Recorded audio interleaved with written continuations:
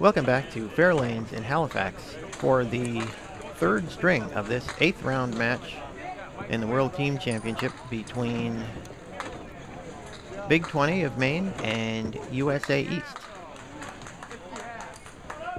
As you saw in the previous segment, Big 20 won the second string by 1 pin in a obviously down to the wire finish. And that was after USA East took the first string. So in this third string, you're looking at Dave Godwin on the left and Quincy Adams on the right. Dave for USA East and Quincy for Big 20. A couple of lineup changes. Let's see. Mike Walker has replaced Scott Saris for Big 20, and Ed Tringali has moved up to the third spot in the order for USA East. Nate Neely will be bowling fourth. Quincy Adams starting with a spare, and he fills that spare with 7.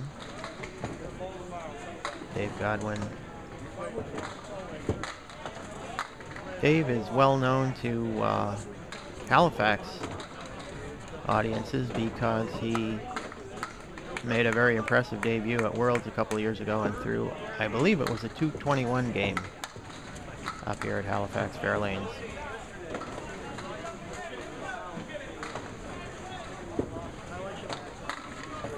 Dave has become one of the top bowlers in the New England area. Let's see, that's a 8 box for Quincy Adams, giving him 25 after 2, and an 8 also for Dave, giving him 17.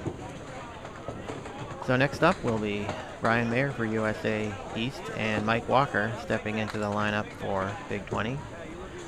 Mike is also the part owner of Big 20 Bowling Center in Scarborough, Maine. Big 20 is frequently a host site for pro tournaments and other notable bowling events. Popular venue. And Mike starts off with an 8 drop. He missed the head pin but got a nice break, and he's got the 1-9 with a piece of wood that looks like it's frozen behind the head pin. Let's see if he can, what he can do. And he spun it right around and converted the spare. Brian Mayer with a tough 4 drop off a good ball. He punched out the 1, 2, 8, and 9, and then got 2 more with his second ball. And there's a nice shot for a 10 by Brian. Let's take a look at that on replay. Brian plays the wood nicely, and the ball takes out the 3-5, and the wood goes over to get the 4-7. Terrific shot for a 10 there. Mike Walker filling that spare on lane 12. Hits the head pin and gets 6, leaving the 3, 4, 6, 10. Brian Mayer with an 8 drop, leaving the 3-7.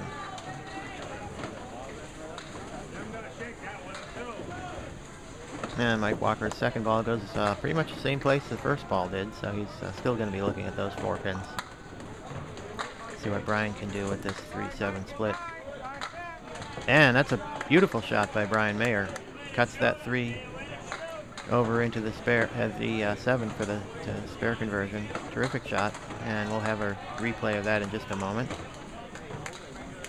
Brian Mayer with a very precise cut shot. It's the right side of the 3, and as you can see, just right over into the 7. Great shot. That's going to bring up Ed Tringali for USA East and Tim Matero for Big 20.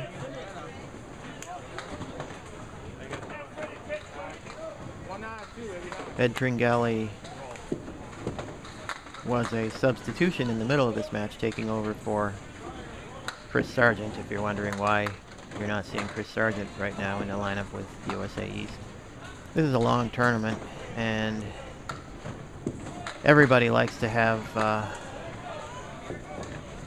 a game or two to rest now and then. So most of the teams come up here with 7 or 8 bowlers. Some have more. And typically everybody gets to sit out a few games. A couple games a day usually. Ed Tringali matches the 10 box by Tim Matero.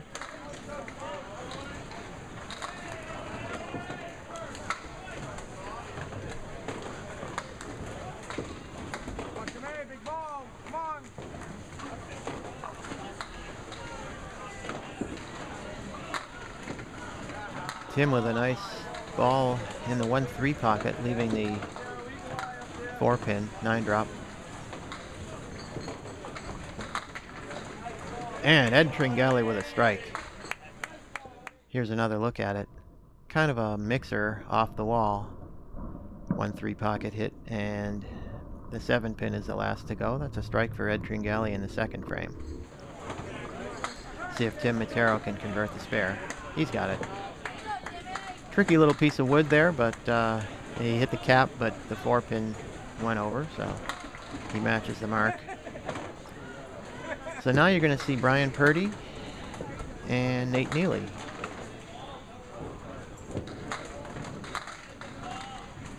Brian with a 5-drop and a split. Nate Neely also with a split. He's got 7 though, and his is much more makeable. He's got a 2-4-10 with some wood in the middle of the lane, that about where the 5-pin was, and that might help him make it. And it does. That's a nice shot by Nate Neely. Let's go to the slow motion on that.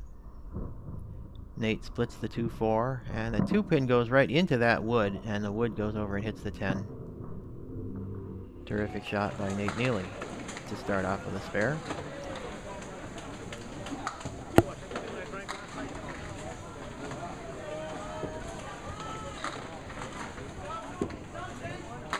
Brian Purdy with a nice ball in the 1-3 pocket, dropping 9 and leaving the 5-pin. Nate Neely drops 8, leaving the 4-7 with some wood out front that looks kind of tricky. And Brian makes the spare, Brian Purdy.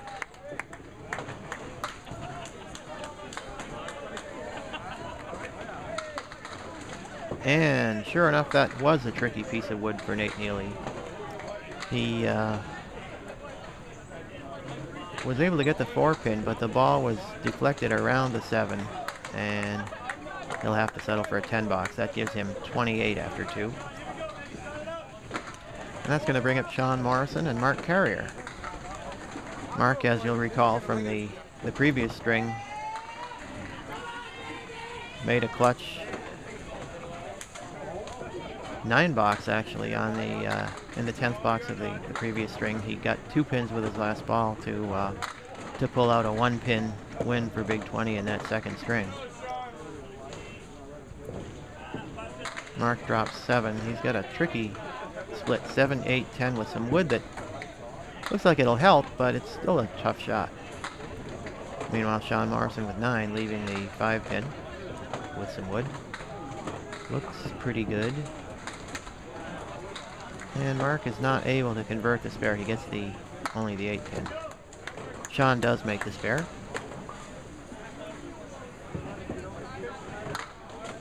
And Mark Carrier with a 9 box to begin the third string.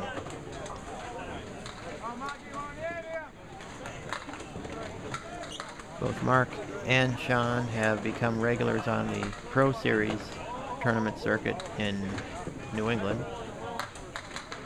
That's the Pro Series is heading into has already begun its 3rd year, and it's been a very successful tour so far. There's been a lot of interest, a lot more bowlers, and there is a strike by Mark Carrier.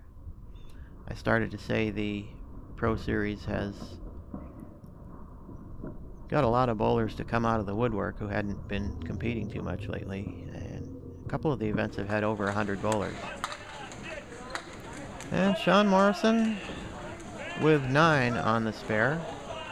Almost broke down the split to get a strike out of it, but he's got the 6-pin with a piece of wood. And he pushes it back. That's 2 spares in a row to start this string for Sean Morrison. So that's a good start in this 3rd string. We will be back for more coverage of this 3rd string of Round 8 USA East versus Big 20.